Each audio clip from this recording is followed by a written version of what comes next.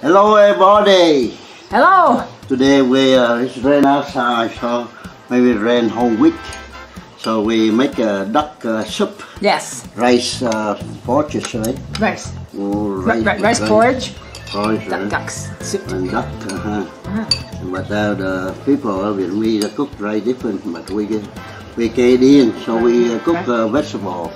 Yeah, rice and rice and vegetables. Vegetable and ginger and here.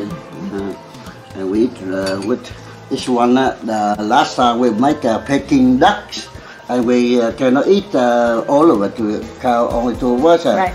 So we make this thing. See, like yucky, like duck yucky. Duck jerky. And now we eat with rice. See, right. Like that. We put in the rice there. Yeah. See, duck yucky. So we eat put in the rice. In our soup. And we boil in half duck. Right. But we don't chop like Vietnamese do. Right. You know, we hate bones, so we peel it. So we have a thing. It's duck ass. Duck ass. This one is ginger and fish sauce. Yes, and sugar. And sugar, pickle. Our pickle right here, we homemade pickle. This one 6 herbs. 6 herbs. Yeah, or lemon balm and squeezed everything. Everything. What are the name of that? I forgot. Mint. Mint. Different kinds of mint. Things like that. Different kind of mint, sweet mint, everything. Homemade lettuce. Homemade lettuce. So this duck bomb. Duck ass. Oh, you to my wife. Yeah. What's my favorite? Your favorite. This is my favorite. Okay. What's your favorite? Xin chào các bạn. Hôm nay mình ăn cháo vịt đó các bạn. Còn cái vịt Bắc Kinh kia mình ăn không hết rồi, mình làm khô vịt luôn. Bây giờ cái này là mình luộc lên nửa con vịt, nhưng mà mình xé ra hết, mình bỏ xương đi để mình nấu cháo. Rồi bây giờ mình bỏ xương rồi, mình chỉ nấu cháo thôi. Nhưng mà nấu cháo theo kiểu Việt Nam thì không có bỏ mấy rau củ vô, nhưng mà mình ở đây mình thích bỏ rau củ này nọ. Rồi còn cái này là cái phao câu. Bây giờ mình ăn phao câu. Bà xã thì bà thích ăn cổ lắm các bạn đó. Yes. Cái này là cái món ruột của bà xã, là cổ vịt hay là cổ gà nọ đó, hay cổ ngang hay là cổ ngỗng gì đó là bà xã rất là thích. Bà xã mà vô hợp được điếc này tôi ít cái quên. Okay. Cái này là 5-6 loại rau thơm nào mình bỏ vô vậy đó. 5-6 loại rau thơm. Điếc này nè. Tastes good. Còn rau cũng ở nhà trồng luôn. Đó mình ra còn non là mình chơi liền chứ mình không có để già các bạn. Đó cho nên ra biết gì là mình còn non mình chơi liền, không để cho lớn. Các bạn khỏe không? Dạo này ở Việt Nam là đã tuyên bố hết dịch rồi, nên là mở cửa lại sẽ mọi người đi làm trở lại. Chắc người ta cũng không có vô Việt Nam đầu tư đâu. Tại Việt Nam mình không có ai bị bệnh chết rồi mà, không? Thì người ta chắc cũng sợ. Việt Nam nó thật quá nên là người ta không có dám vô. Good. Bây giờ mình ăn thử cái miếng thịt vịt luộc chấm gừng đó các bạn. Đó, thịt vịt luộc chấm gừng. Tại vì bà xã không ăn ớt được cho nên mình để cái ớt đó mình ăn riêng của mình. Đó, đây các bạn, mời các bạn. Đó.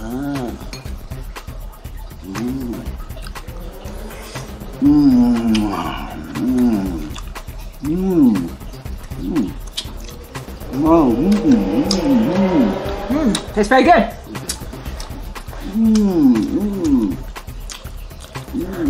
can't see my face. How do you do it?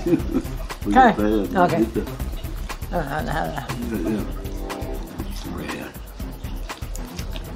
Right here on this side.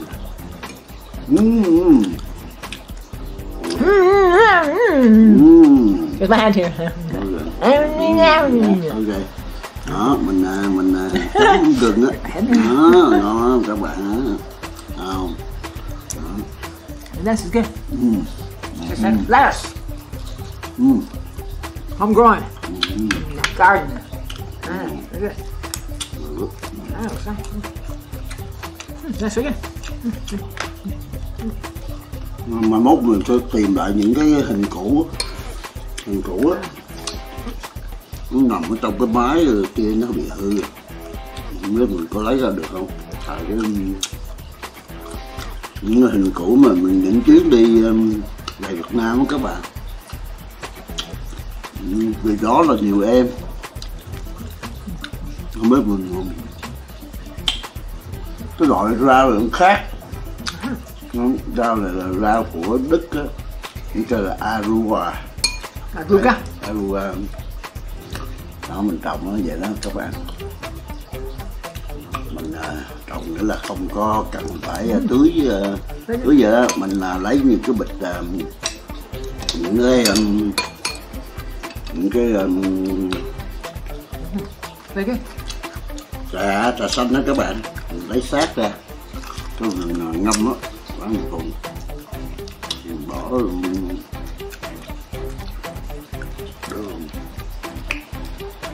chút xíu muối, rồi ngâm cả tuần mình tưới, chứ không có.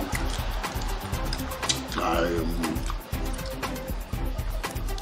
mình có xài mình organic rồi, thuộc loại là organic chính thống luôn á. Tưới gì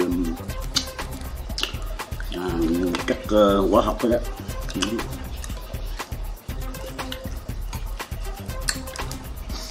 Homegrown onions too. Onions free. Homegrown. No chemical, no nothing. No chemical. What vậy nào, chi vết rồi.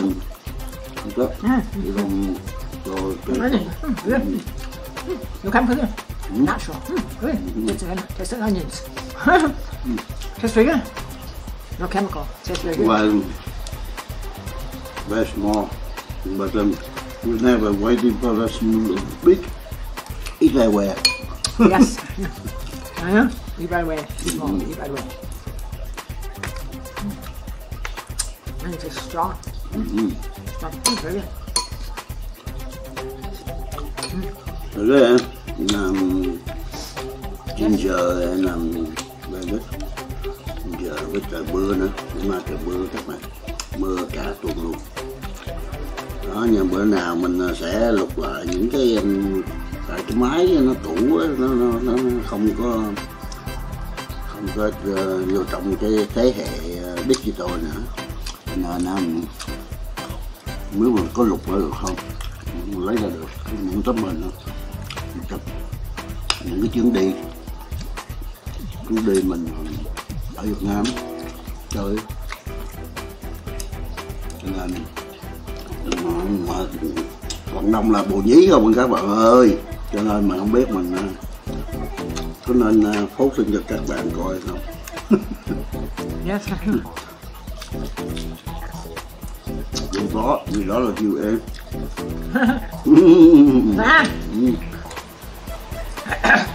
Mà ra vô nghe là picture, vô thấy là picture chứ, không biết.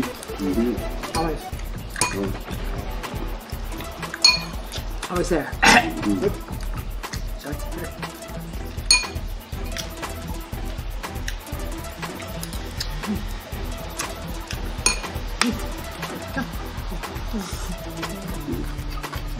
Chảo rồi.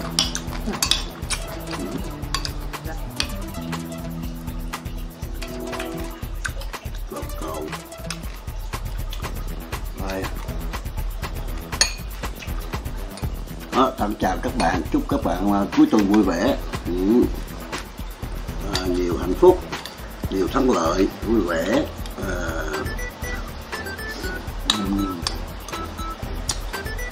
Nó hy vọng cuối nó đúng ra chắc mình phải có cái cuộc nghĩa là hội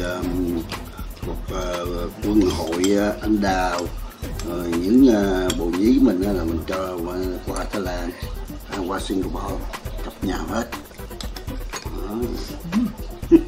Vì đó là bao nhiêu em hả? 20. 20 em. Ronnie.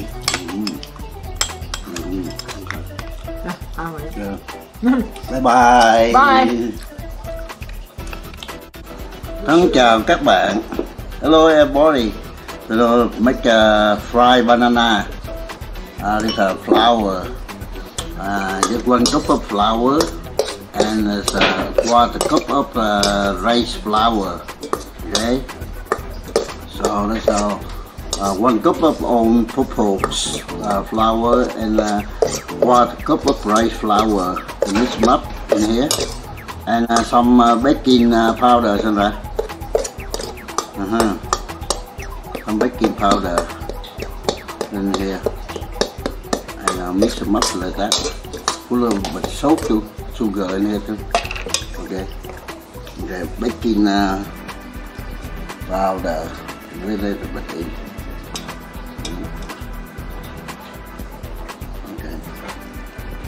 Just half spoon is it, and some sugar, and a little bit of peanut salt, a little more.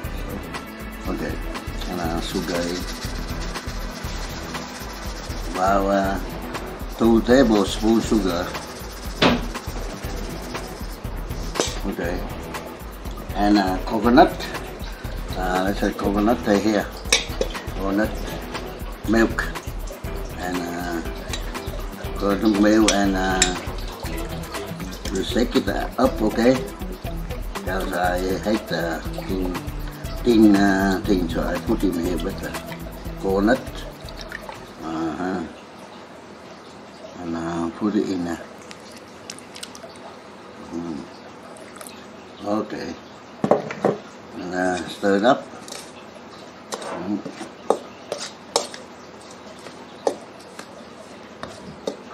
Not really soggy, because you tap them up to fry it up. So. Thân chào các bạn, hôm nay mình làm chuối chiên đây các bạn. Đó. Bà xã nói là làm chuối chân, nhưng mà mình thích ăn chuối chiên. Làm chuối chiên trước, rồi chuối chân sau, rồi chuối chè chuối chân, rồi bánh chuối chân, bánh chuối hấp, đó, vậy đó. Thì mình cứ trộn lên sẵn vậy đó.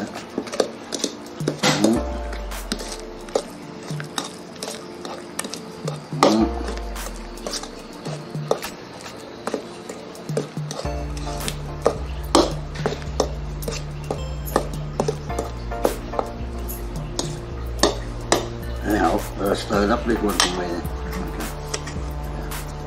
Yeah. Some more.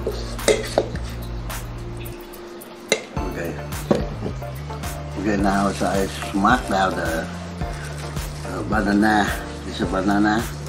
You do that. You put in the cling wrap, and then you stretch out it. But that's how to do with this. So you need the board. Give me the board. Chopping board. I smack it out. Chopping board. I'll leave it down. Okay. Chopping board. Spread it out better, and hand not beaten up. Yeah, chopping board. So we're on the table, and chopping board là you press down, is it? You press down that better.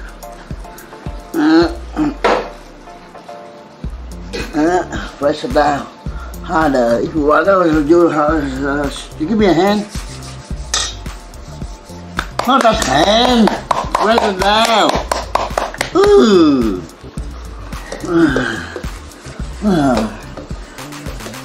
Yeah.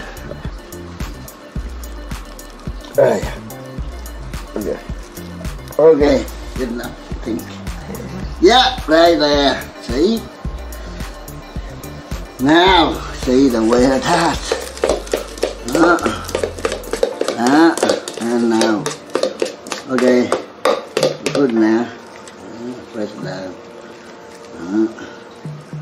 And again, take it out.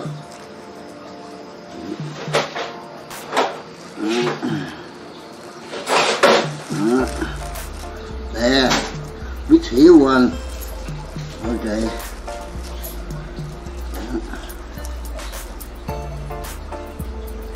Press it down.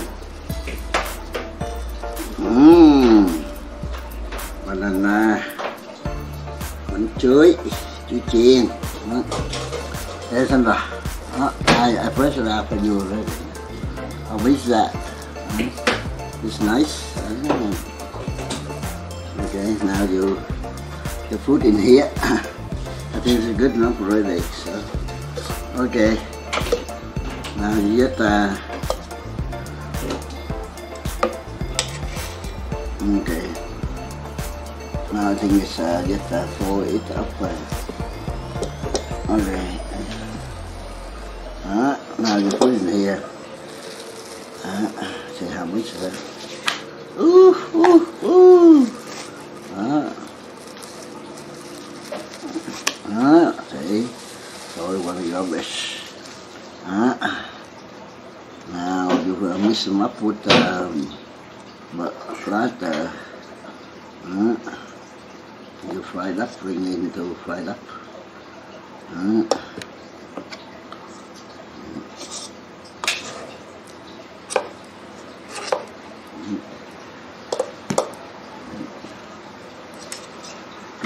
Three chuối vậy?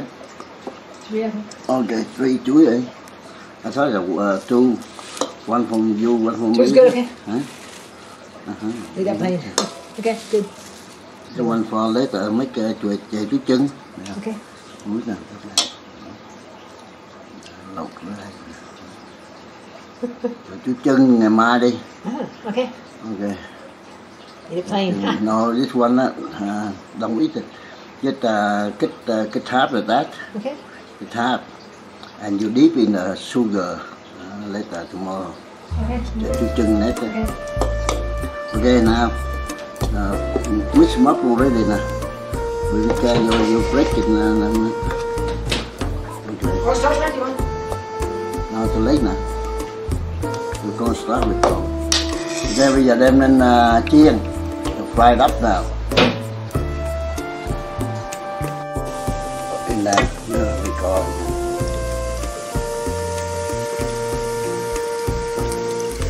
There, inside.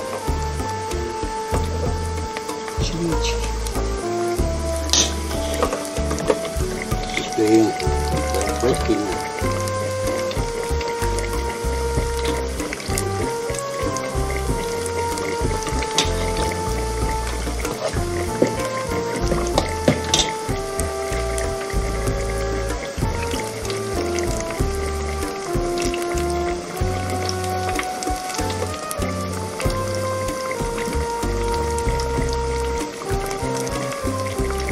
Okay. Hello. Now the chewy chin is done. Chuối chiên, fried up banana. Now you put coconut in. She some shit in already, so.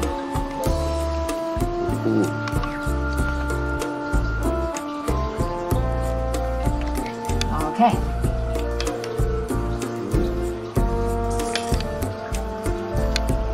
Okay. Coconut in. More. Good. Okay, good. Okay. Okay. See. Try see.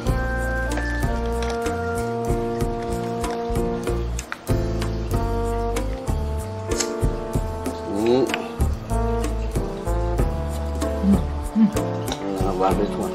Very good. This one, a very big one. In the middle, just in the middle.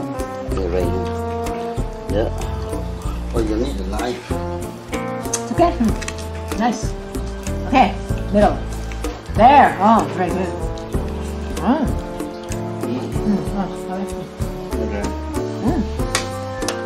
Okay. Very good. but sweet. Very sweet. Very good. Very good. Then it works.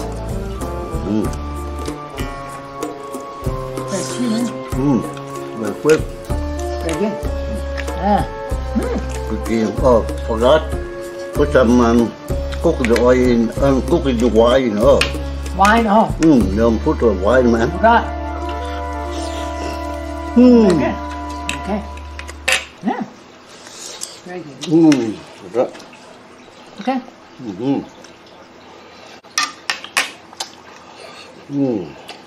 Good, thank you. Bye.